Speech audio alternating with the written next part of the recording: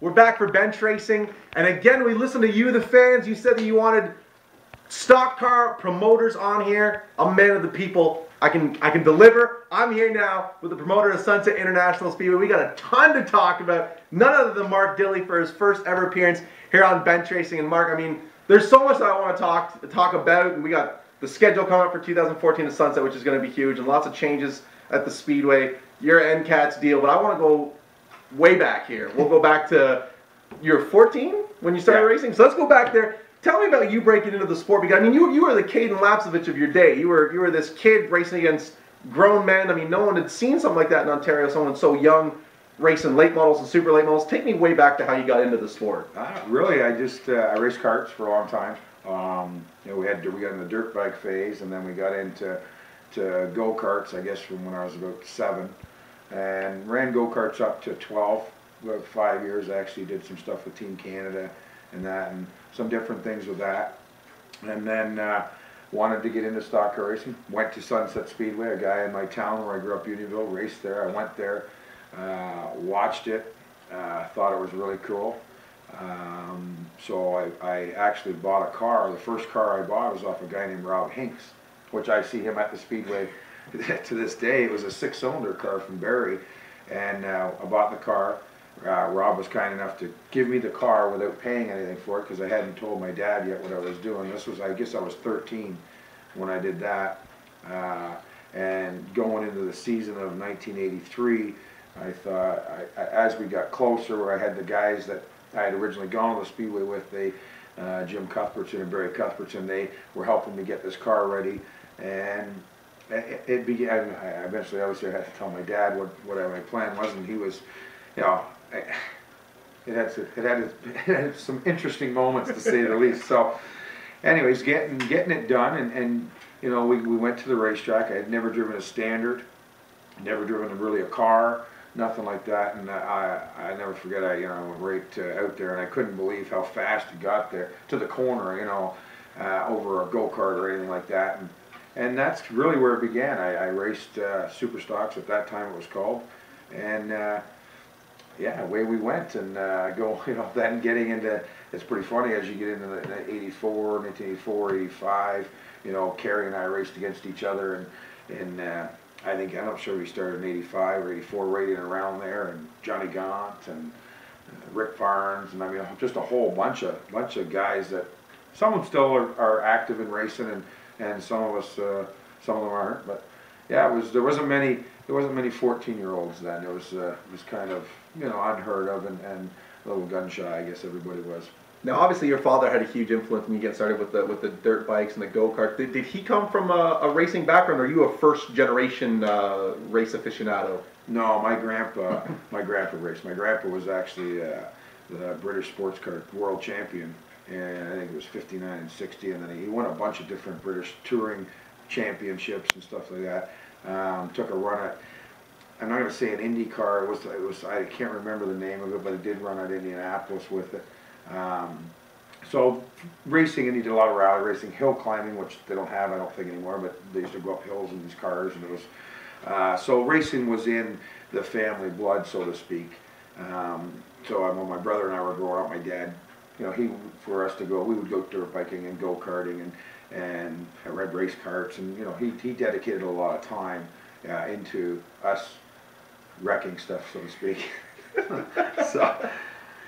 So you were competing at the regional level, at the weekly level. How long before you ended up going national, which I guess back then would have been the CASCAR Super Series? Was it a large gap? I raced at Sunset for 83, I think it was 83, 84, 85, and 86. Then went super late model racing in 87, 88, and 89, and then to CASCAR in 1990 when they went to the C&E, and really we were just trying to find somewhere. I loved the super late models. I raced all over Ottawa. I went to the state. I went all over the place with it. Back then, there wasn't really a lot of rules. They looked my car actually looked very similar to the OSCAR car of today, just with a lot. We had aluminum motors and an 800 horsepower, and it was pretty crazy stuff, but a lot of fun. But really needed to find somewhere that we didn't have a lot of money, and I pretty well burned everything I was working I was doing my apprenticeship in graphic arts. I was making good money, but I was, you know, spending good money also. So, you know, and I thought when CASCAR moved to the C&E, that was a way to get out there and, you know, in an advertising and marketing base of right in the heart of Toronto, and then that's really where it took off from there as far as on that side of it. But that's kind of the switch. It wasn't because I didn't like super late model racing. It was just I needed someone else to pay for it. So you've been with the national tour uninterrupted from 1990 to present day? I won the championship in '94, the national championship. Started the season in '95. Had some issues with some stuff that was going on. Left there, went to the States to race. I actually, in the winter of between '94 and '95, I was in Florida. I'd been asked to come and race a super late model car there, and I did, and we had great success in that. So then, in '95, we started the season. I bought my own team again. I raced for Peter Shatanis up until '95, and then I bought my own team. And really, it just I went back. I actually brought the U.S. car here and ran some Flexmore super late model stuff with it. And then I went back to the States and ran in Florida and ran some stuff in Alabama and a bit in Georgia and stuff like that. And that really continued on into '96, '97. I ran a bit. '98, I didn't run a whole lot. I ran a couple of super late model races, and then '99. I went back into the CASCAR from '99. So there was a year there that we were just trying to figure out where we were going to go, you know. So if you raced in Central Florida then in the mid-90s? Whereabouts? I raced all over. I raced the series there was called Florida Pro. That one we raced down there. So we ran, I lived right from Sunset Speedway. I could basically hit with a golf ball. So I ran a lot of Sunshine, Bradenton, New Smyrna, Punta Gorda, Citrus County. Yeah. So if I'm thinking mid-90s, Central Florida, you were racing against Pete Orr, Dave Rogers, Derek Cope, Dave Pletcher. Dave Pletcher, Buggy Pletcher, Pletcher. David Jr., Jimmy Cope. Jimmy Cope, that's what Jimmy Cope. Mike's brother. Yes. Raced against him, Mike Franklin. There was a bunch of guys that we ran with, and you know, actually it's funny, Zardo, which we know well, he was living down there. He crew chiefed at one time for us at Punta Gorda. Tom Milligan helped me a lot down there. So at that point, were you racing for a living, or? Yeah. Okay, yeah. So what would an average person in the mid-90s super late model scene down in Florida, what would that offer you? Money-wise? I think I got, if I remember correct, it was about $600 to race and 30% of the purse. And I think at that time it might have paid, I don't know, a couple grand to win. So basically, you win $1,200 a week if you won the race. I mean, we won two main ones down there, so that was good. And then, but I mean, we always ran. We were always in the top, you know, 5, 6 up in there. We ran third a couple times. So it was. I mean, I wasn't getting rich, but I still had. When we first went there, I still had Sega. I had Sega as a sponsor, and Sega was definitely helping me out to go there and to push on and that, and NTN Bearings came on board, which I raced for them in the late '80s and then back in and stuff like that. So that's a phenomenal segue to my next question, because the one thing you've always been known for, more so than your driving talent or what you've been able to do as a promoter, is how you've been able to market yourself, and you've been able to get some phenomenal sponsors that have stuck with you for long periods of time. Your Sega car up here might be the most famous car you've ever had. It's a lot of people talk about it, bright yellow with the Sega down the side of it. How did that partnership start, that you were able to get a video game company to come on board with a regional racing super late model? Actually, it's a funny story how it did. That was in when it originally came was in '93, and 1992. Kerry and I, not a lot of people know this, decided that Kerry was looking for sponsorship and everything else. I think his Murphy's deal was done, didn't have anything. I had NTN Bearings in '92 and had an offer from a video game company to buy out my contract at NTN Bearings, and it was a lot more money. Not that NTN was great. So I came up with the idea that I would take NTN Bearings, put it on Kerry Mix's car. I would take this video game company, which was a company called Comerica Games, which was a thing called Game Genie. It was a thing that you put, I don't even know. All was great. We teamed up with Peter Shatanis. We had a 2-car team, Kerry and myself, and away we go. That company defunct. So basically, Kerry had NTN and I had nothing, and I was knocking on. I never forget it. They didn't pay me. We'd run 2 races. We were going to Ottawa that weekend. It happened on the Wednesday. The guy said, "We're done. We're not paying it in the bill. We're closing this." Whatever was happening, and I was beside myself, and I actually walked in the front door of Sega, which was in Richmond Hill, and a guy walked. The lady was there. A guy walked out, and started. His name was Jeff McCarthy. He started talking to me. I asked who the marketing manager was, and he said, "Oh, that's me." And I explained to him that I raced for Comerica Games. This had happened, and you know, we'd lost out. And he said, "Well, I'm going to be honest with you. He actually was the president of Sega." He said, "That's kind of my fault." And I said, "What?" And he said, "Well, we put so much pressure on that because it was an adapter going into a Sega game or a Nintendo, I think it was at the time, that made the games do things that we basically pushed that company out. So I'll take the contract."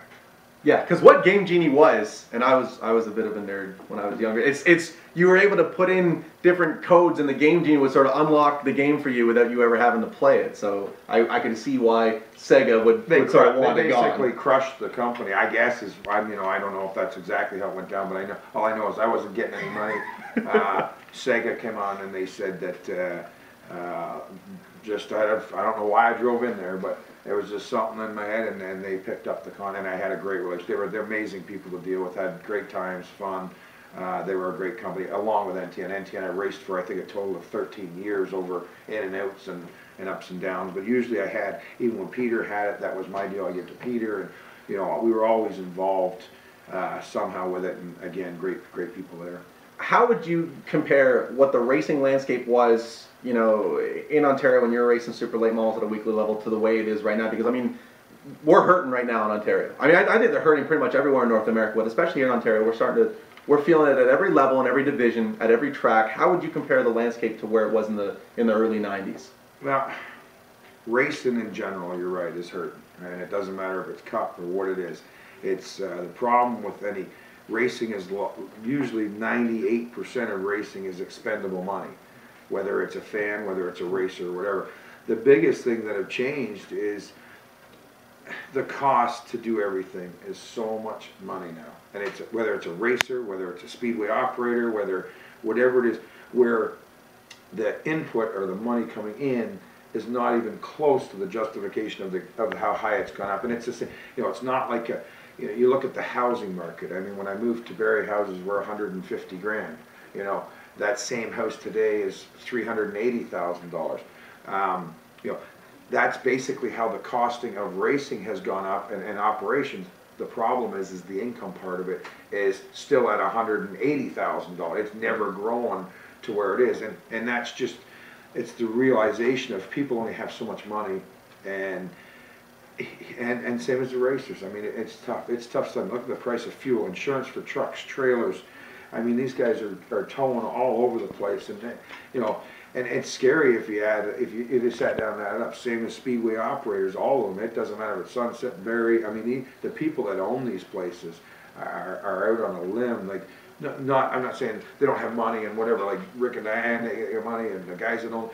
But it's so hard. It's such a fine line to make money and that's what the general person in racing doesn't understand. It's the thing with these things, they're not a max milk. You don't close it, mop the floor, open the next morning, flip the lights on. These things, the maintenance that goes on during the week of these places and the costs and the expenditures are huge, and that stuff's gone so high in comparison of what they bring in. I mean, if I were to sit a group of racers down, if you get 40 racers in a room and ask them how many of them want to be a promoter, I don't think a single hand would go up. I mean, most guys that I talk to, they say, well, you know, when I'm out of racing, maybe I'll be a driver coach, or maybe I'll do this, maybe I'll do that, but I never want to be a promoter. You stepped up more than once now and held that role. I mean, how did that all get started? What sort of drove you to not only are you a promoter, but you're a driver at the same time? You wear a lot of different caps. How did that all get started for you? Really, how it started was I lived in Markham, Unionville, and I bought a house up here in 99, moving in March of, sorry, 98, moving into March of 99, we bought the house. Worked with Brad, and I don't know, Brad Moran, everybody knows, I don't know, Brad and I have been friends since 1989. Brad and I worked together since 89 all the way up through. At that time I was working for Brad and Joe, but couldn't afford to buy a house down there. So had a new race contract. I thought, you know what, this is a time that I can buy a house. Came up one day, was just driving, and there was a little restaurant at the end of the road where Barrie Speedway is, called Shambles. Went in there for a milkshake. I forget where we were going to, and Nigel Squirrel and Gord Coates were sitting there. And I knew Gord a little bit, but not great. And somehow we just started. I didn't know Nigel at all. Somehow we started talking, and they had said they bought the Speedway. I think I knew they had bought the Speedway. I think I said, "Congratulations, that's great. You know, going to redo it and so on." And then he Gordon is Gord's way. He said, "What are you doing?" I said, I'd explained that I just bought a house and I had a race thing, and Gord said, "Yeah, but you can't live off racing." And I said, "Well, I got to get something going on. I don't know what was going to happen." And they actually made me. He told me to come the next day. That was actually on a Sunday afternoon, I think. And then Monday morning, I went and met with Gord and Nigel, and they put a thing together for me to be, do the marketing and the promoting and help with that. And that's really how it began. I mean, and I just wanted to do it. I really wanted to do it, and that's how that started in that era of '99 when Gord redid the track, and away we went. I mean, late '90s, early 2000s. Like I was a Sunset guy. I grew up in Sunset, but we always heard about what Barrie was doing. Now, my parents hate racing. They would drop me off at Sunset. I was lucky to go to Sunset. They dropped me off at the highway and picked me up at 11 o'clock. They want nothing to do with it. So I never got to go to Barrie until I got my license, which I guess was after you were out of there. But we always heard about everything that Mark Dilley was doing at Barrie and everything Barrie had going on. So what were some of the innovations that you sort of just ran with up at Barrie that really sort of turned that track around in the late '90s? Really, I think the biggest thing was, as we came in, it was fresh. We'd done the asphalt and done some things like that. Just tried to look at it. I mean, these are businesses, but tried to look at it where the bottom line is, and I don't care, I've said it a million times, without racetracks, there's no drivers. Without drivers, there's no racetracks. Without racetracks, there's no drivers. So the reality is it's a marriage. It's not going to be great all the time. It isn't. People get mad.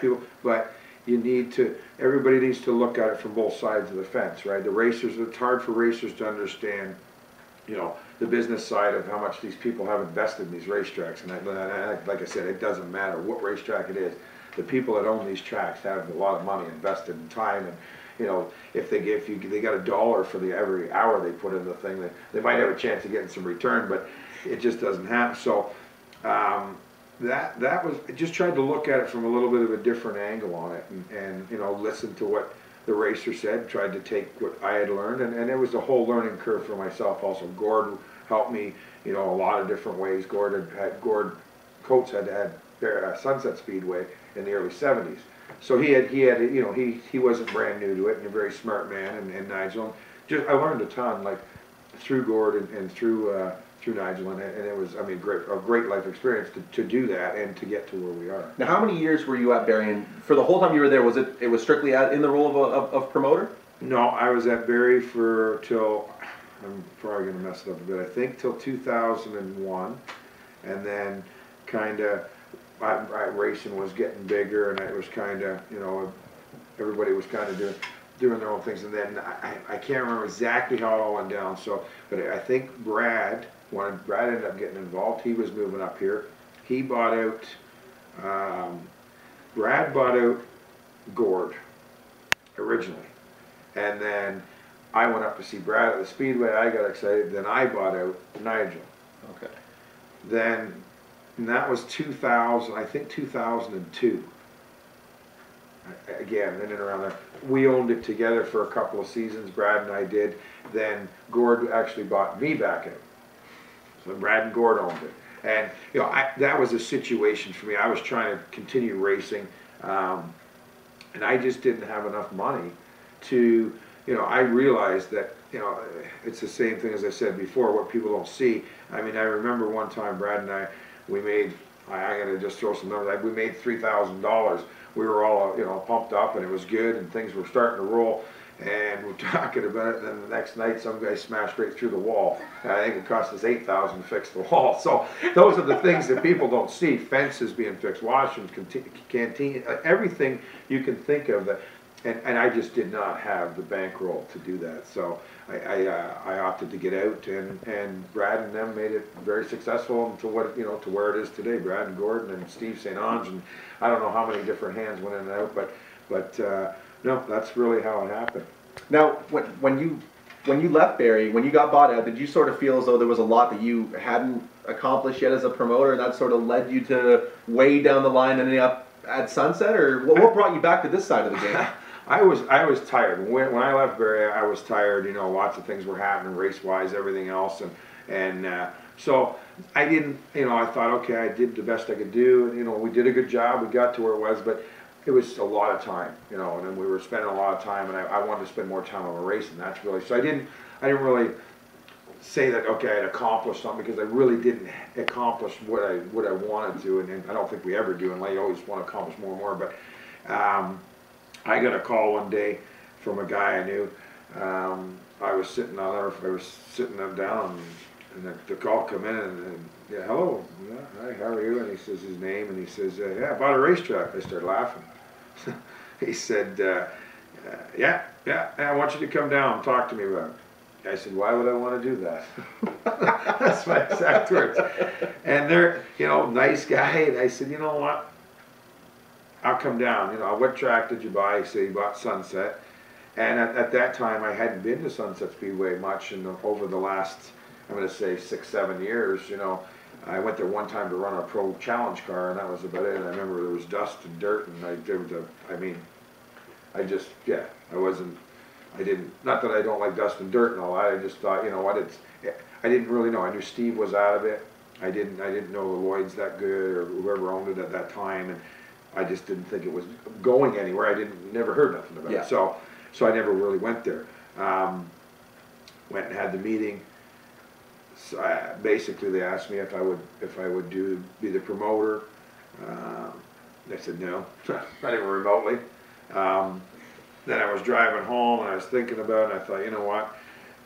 You know, I called them back. I said, listen, you know, the biggest problem with racetracks is we buy them. Like if Mark Dilley was to buy them, I don't have the money to make the upgrades that it needs.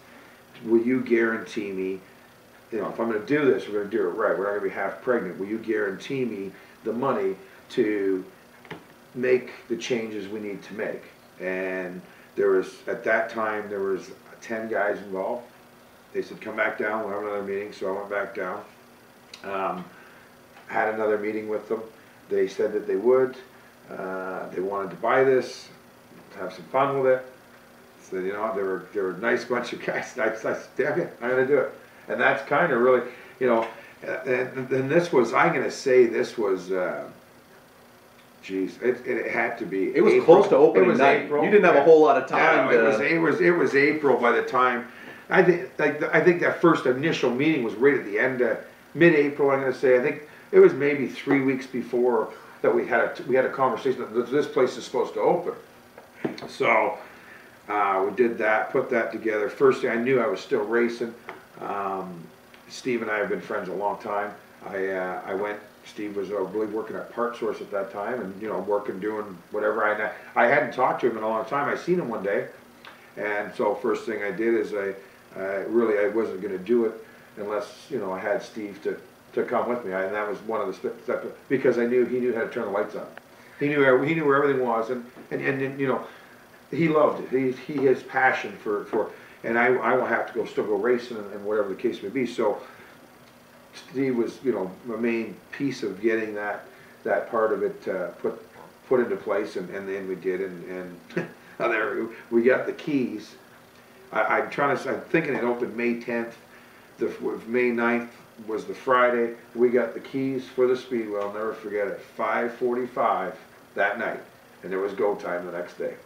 So that's how close it was. And then, you know, the first year we just kind of, you know, did a couple, you know, you've been through, you were with us. I mean, some changes here, some, you know, basically putting perfume on a pig, you know what I mean? We just painted here and did whatever we could to clean up, but in the grand scheme of things, it needed what we did. I mean, and it's still, you know, I would love to go into phase 3. Phase 1 was the racetrack. Phase 2 was getting the pit area better, the tech shed.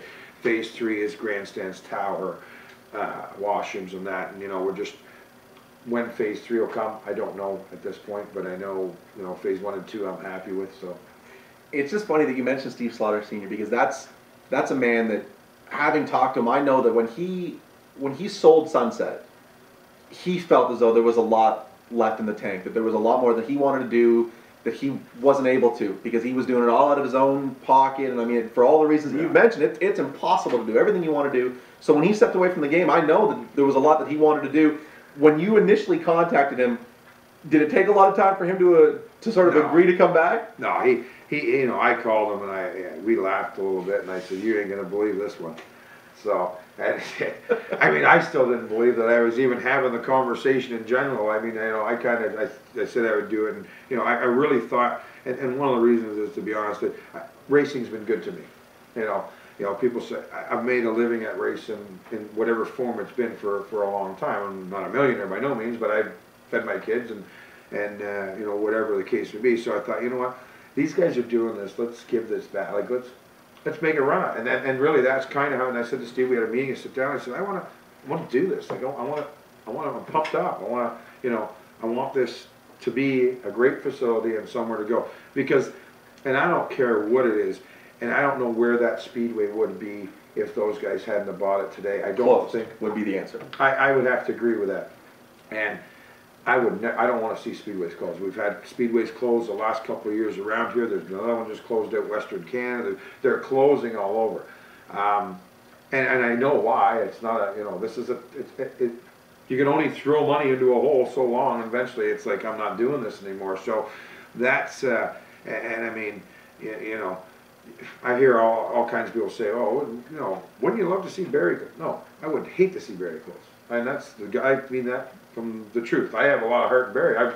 You know, Brad and I worked hard in there, you know, and everybody's carried on, and it's a great facility. So, you know, it doesn't matter what it is. Speedways closing aren't helping racing. So I think that's, and I knew that. You could see that was coming in that, I think, in what was happening. So, yeah, to say the least, Steve jumped in. Is it ever a strange marriage between you two, considering when you were at Barrie trying to make a living owning the joint, he was down the highway at Sunset doing the same thing? I mean, no matter what anyone wants to say, there's a highway that separates the two tracks, but they're only 20 minutes apart. There is a certain rivalry. Yeah. You're almost drawing from the same population of fans, give or take. Is it ever weird working alongside of him? No, because, you know, when I first took the job at Barrie, my job basically was to get cars. I mean, that's, I'm not gonna lie, I was hired in, let's get the cars, let's get, you know, that was my job to do, and you know, we did it fairly well.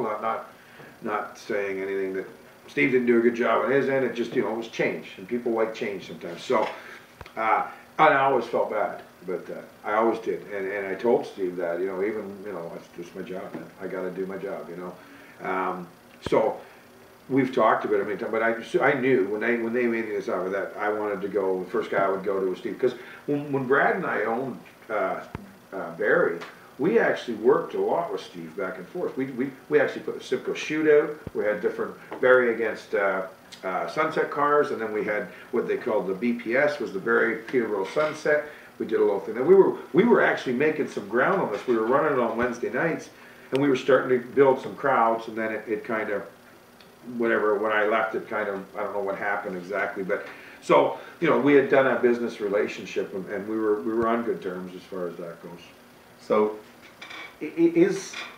I want to talk about the renovation, because that's just such a massive undertaking that it makes my head spin to try to think about if I was in the position to redesign a speedway and make it work. And when they came to you, the owners came to you and said, you know, okay, let's redo this. Let's give us a blank canvas. We're going to start all over, new track. How do we design it? They come to you. What do you do? Basically, the first thing was they sent a survey crew in, and we get all that. Really, they were. It started off as me trying to explain to a designer and that what I wanted, and it was like, but yeah, remember, he doesn't know a racetrack from anything. Like, I want this degree of banking here, and I want this, and I need, and it was going nowhere. It was absolutely going horribly. So, you know, I'd taken, you know, we'd taken stuff out the wall. I started the process. I was digging stuff, and you know, and then I said, I really got to get a better plan of what we're doing here. So, I had the blueprints, and I was at my house, and I had on the coffee table, and I didn't know how to figure this out. I wanted, you know, I said to the guy that was living with me there, my buddy, I said, how do I find out? I want to find out degrees. I need to find out degrees of banking from this point to this point, how much I need to put in, so that would give me the elevation changes. Like, I'm no rocket scientist, but it was very easy to do on the program. He got me as far as for getting elevation changes, what we could do, and getting grade in that. So I took this thing, and I actually used crayons of my kids and a plate, and we went at her. And I went at this thing, and I worked all night, because I said to the guy, I was getting frustrated, and I was down, it was right down in the city. I said to the guy what I wanted, and he kept saying that, no, you know, I didn't get it. And I said, I'm going to have this back to you by Monday morning. And that was on a Friday, and I thought about it and I worked all night Saturday night, most of the day Sunday, and I had it back down there. And I'll never forget, he looked at it, and it had blue and purple and pink and colors, and he was looking at it, and I'd written the numbers in, like, I'm talking numbers, I bet you there was elevation numbers and that thing. I'm not going to lie, I have it somewhere, but I'll bet you there was 2,000 different numbers on it that I'd written in. And I gotta be honest, I had no idea if that was, I know what I wanted, and I think these were the right numbers, but it could have been 2,000 numbers, a waste of time. So he took it, he said, okay, I'm going in the back room, I'll throw it up. He came out, he said, yeah, no, it'll work. And then they gave me a proper blueprint off that. But that's exactly how it went down. Yeah, it was, and then the construction process was very long, tough. I mean, it was. We had some good weather, but it was long. It's tough to do. I mean, you're against, because you want to try and open that. Lucky I had my buddy Rob McCaddy and some guys around here, Matt and his team. You know, they really took the bull by the horns. First we had another company in from the city that one of the owners had known, and again, you have to understand, if you've never seen a high banked racetrack or a banked race, you don't know what you're looking at. You don't know where Rob had raced with me, good friends, he's worked on a race team, he knew what we wanted, and he was great with machinery, and that's how it got to where it is. Now, obviously, the track redesign is a lasting impression you've left on Sunset, that even if you were to leave tomorrow, you would always say, you know, this is me, I designed this. Two other things that you could always lay claim to is, one's the Velocity Weekend, and the other is the Sauble Speedway Home and Home. So the Velocity Weekend, I mean, I don't think there's a track in the province that hasn't tried a late season mega event. You know, maybe not in recent memory, but I can't name one. A lot of them fail. It's not easy to do. You're competing against weather. It's not always easy to draw the fans or the cars. In a very short amount of time, you've been able to do all of that. Other than the weather, we've had some off weather years, but the cars and the fans are always there. I mean, walk me through. Is this event what you always wanted it to be, or is there still more that you can do for the Velocity Weekend? It's. I mean, you know, obviously you want to keep building and carrying on, but I mean, it's a strong. You know, I'm going to come out now. Now I got a new theory. I always said something. You know, Velocity's good. People know it. You know, it's a good way of closing before they go to Peterborough, whatever the case may be. So it's kind of it's got a growth pattern. I think everyone has a good time. I mean, card counts are nuts and crazy, and it's a great weekend as far as that goes. My first step into my next. I have a few new things I'm gonna do, but I want to start the year with a Velocity. That's my goal. So my first year I have the Great Lakes. This year, Great Lakes Concrete Spring Derby, which is our classes, invitational style, 100 lap or 50 lap. That I want to grow to a 2-day Velocity. You come out, we dust your snow off you, and you know, this is where we're going to get at it, and we're going to come out swinging. And that I will build that, hopefully, to a Velocity. I want to start with a Velocity, and then with them, you know, called Spencer Spring Derby or the Great Lakes Concrete first day. You know, so I think that show this year will be, I believe that show right out of the bucket will have, I'm going to say we'll have 40 to 45 late models, There's a lot of racetracks not operating yet with the same classic car. I think the first month will be like that. There's, you know, you don't have Peterbilt's not open, Sawbowl doesn't opens for one day, and then they shut down for a bit with the late model. So we're going to really push on that. I want to come out. I really would love to see a size of a velocity race as the start of the year, and that by 2015. That's my goal. Now the Sawbowl Sunset home and home, in the climate that we have now in Ontario, it's a rarity because a lot of promoters, it's almost like you guys are all holding a piece of fabric and everyone's tearing it one way, and you can't seem to get two people to think the same. I mean, we got class rules are getting further and further apart. Guys are scheduling on top of one another. What Sunset and Sawbowl have done is sort of buck that trend, and now we're aligning rules, we're aligning schedules, and it's built into this series. How did that all start? Whose idea was that, and how easy was it to get Sawbowl on board? We talked about. I mean, we talked about it. We actually talked about it originally with Rick and Diane about doing something. It's just hard. It's hard for them to do that because they have a different point structure with their NASCAR thing, and it's hard to flop in and flop out and that, and they need to have so many nights. So it really didn't fit their MO, so to speak. Where Jason and I have always talked back and forth about doing some different things, and you know, he helped me with some things, and I helped him with some things, and that, and then I always wanted to do it. I thought, you know what? So we talked about getting our rules aligned, and really, we got them real close to where they were. They weren't that far out as it was, but we talked about, you know, when we got involved with the new Superstock car and stuff like that. So really, we kind of together, and it's been good. I mean, it's been good for both speedways. It's good for the racers. It's a good event, and I would definitely keep it going. Now, you're not a very complacent guy. You're always wanting to grow things and push it farther. What's the growth pattern on something like this? Is it more events with Sawbowl? Is it maybe throwing another speedway into the mix, almost like what the BPS Rumble Series was? Where do you think this could be headed in the next 2 or 3 seasons? It has potential to grow. You know, I mean, I think as you know, as JP builds up his late model class and his Superstock Thunder Car Superstock class, as he builds that up, maybe there's room to get involved in that. You know, it's just, I think there's room, but for right now, you know, it's enough for the guys to travel, you know, from our guys going up to Sawbowl and Sawbowl guys coming here, you know. That's again this year when the guys come to our place, I put an invitational on the next day. So the 26th they're at home and home with us, and then there's an invitational on the 27th. So what that should do is that's going to help them with costing. You only have one tow. You know, you're welcome. They leave their stuff, their camp, whatever the case may be. You're saving, if someone's towing from the Sawbowl Beach area to here, they're probably saving $300 at least in fuel right off the bat. We'll run that show early on the Sunday. They can get out of there, and we'll get them home. And you know, but I think the savings in it will be a gain for us. Obviously, having guys travel.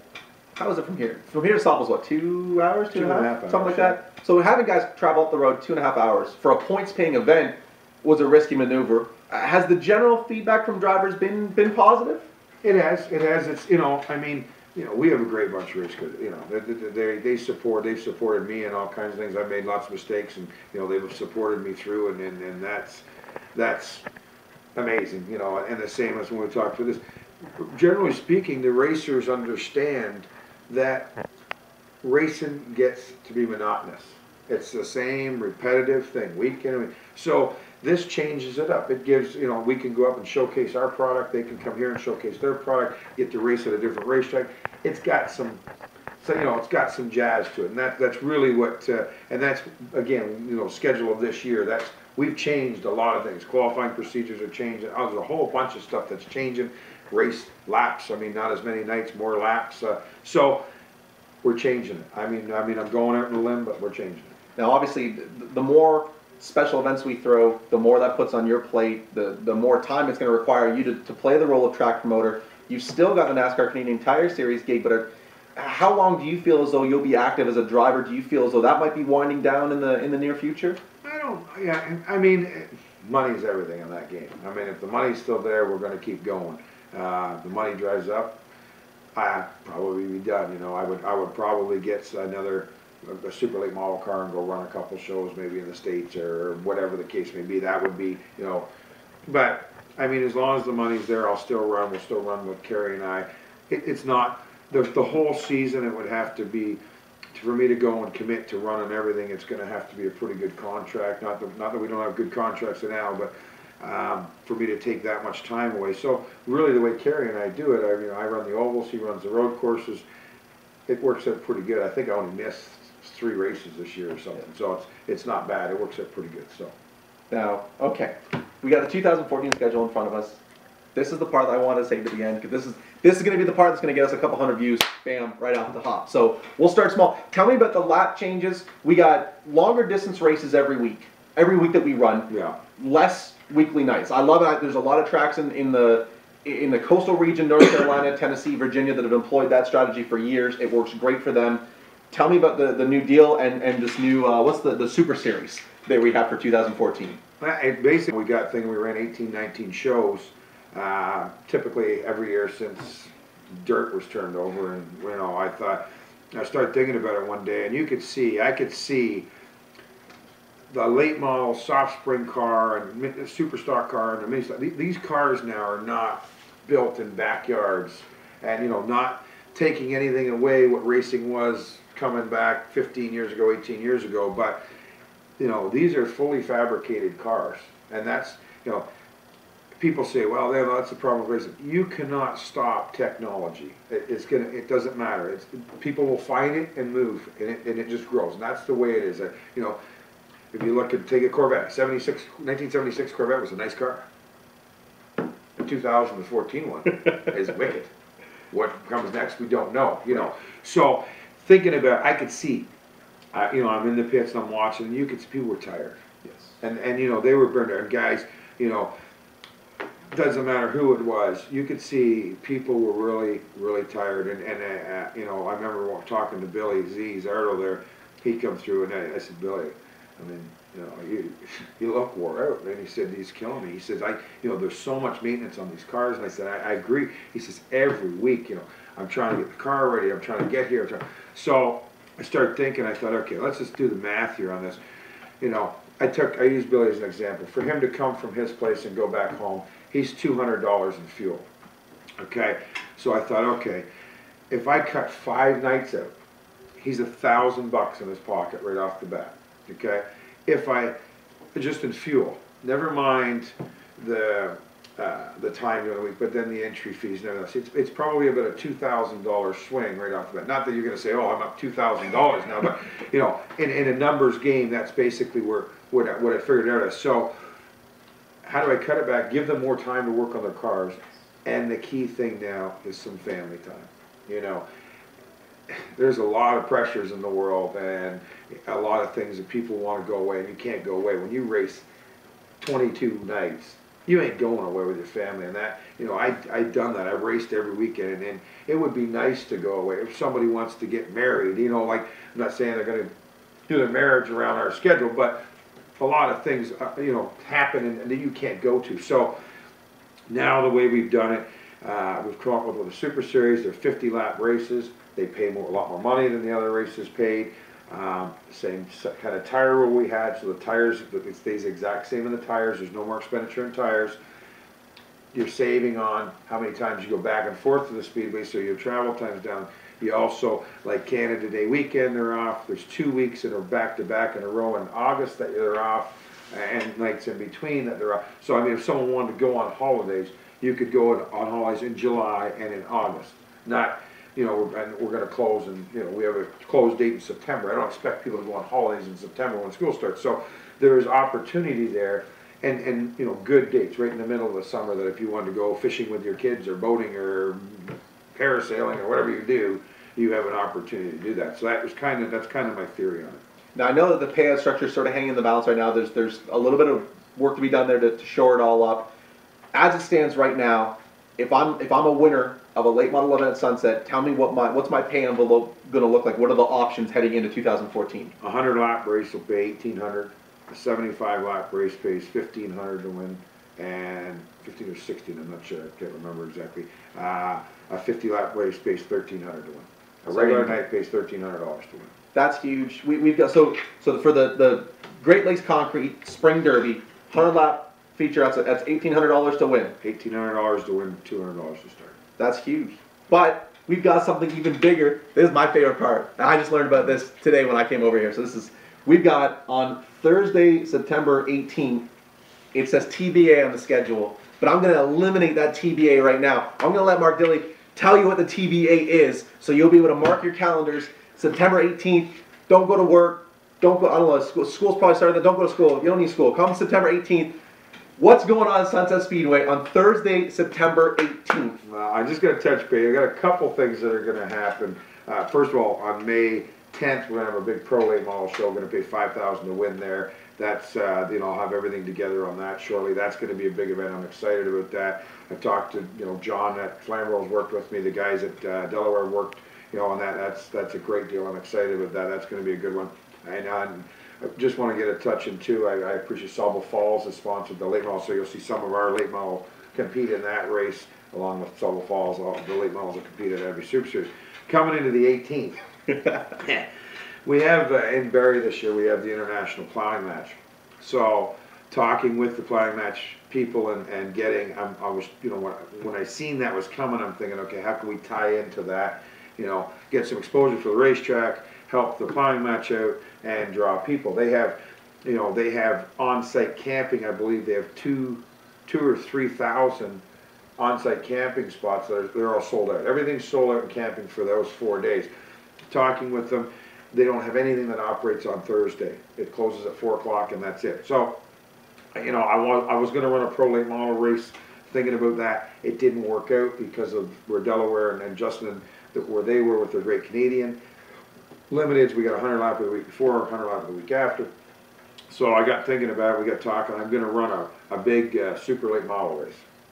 And it'll be a big one. Right now, rough numbers on it, we're at about a $27,000 payout. It's going to pay $6,000 to win, roughly $600 to start.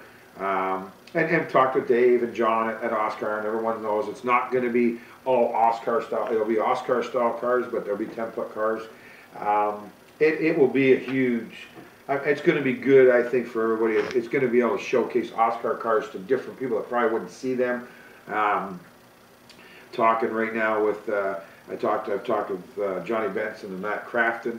They're very interested in coming. I'll have some more details on that. I'm excited about that because I don't know if anyone's ever seen Johnny Sauter drive a late model, but he is wild. The whole Sauter family, when they get in the super late model, they are off the chains. They're wild. So that'll be a lot of fun. I'm trying to put it together too. I mean, to have the Truck Series champion and Matt Crafton come would be huge. So just working on stuff with that. I've had a lot of great feedback from racers around. Jeff Hanley would definitely be there.